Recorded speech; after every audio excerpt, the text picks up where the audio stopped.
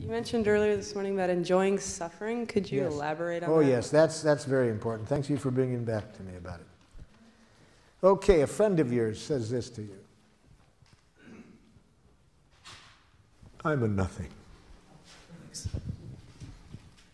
I'll never amount to anything. Look, I'm an assistant clerk at age 45. And my brother's a head of his company. And my sister is a top attorney. And I'm a nothing. Okay? Now, to enjoy this person's suffering, we have to release ourselves from two kinds of responsibility. First, that we didn't cause the pain. And we want to release ourselves from that, especially when the other person is trying to make us believe we did cause the pain. See, so if this person had started, and you're at fault for all of this, why am I nothing? Especially when a person says that, we do not want to in any way think we caused this person's pain, because you can't cause another person's psychological pain. Well, in this case, the person wasn't saying that, so that's pretty easy to liberate ourselves from feeling responsible. But the second one is the hard one. To think we have to fix it, to make the person feel better. The more we think it's our job to make a person feel better, the more we're going to make it worse. Because you can't fix people. The good news is you don't have to. There is a very powerful healing energy always available if we don't block it. And how do we block that energy? By trying to fix things ourselves. So how do we help that energy do the job? By empathy. And empathy requires presence, just to be present. When we are just present, when we are remembering the Buddha's advice, don't do something, stand there.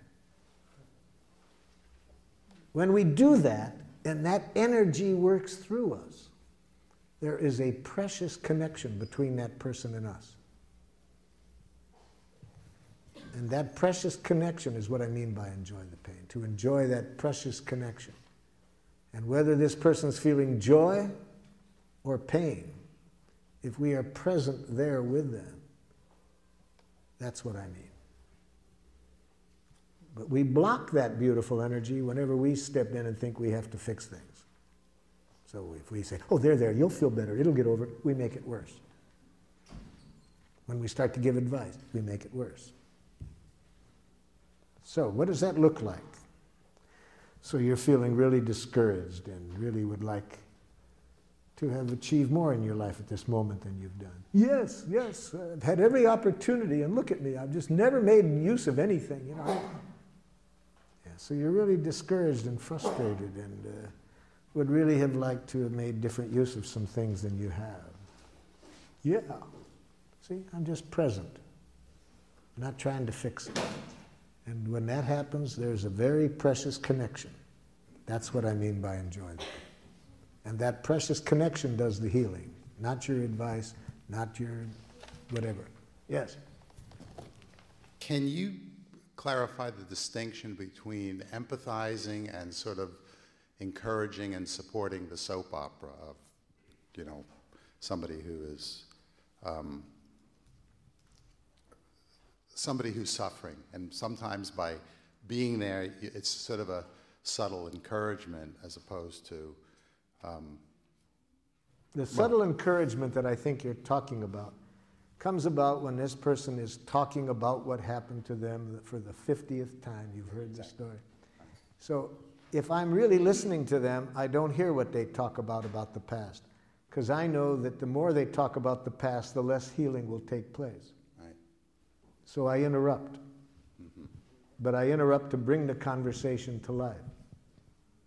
They're talking about the past, and I interrupt and I say, excuse me, but it sounds like right now you're still feeling hurt because your need for respect wasn't met in that.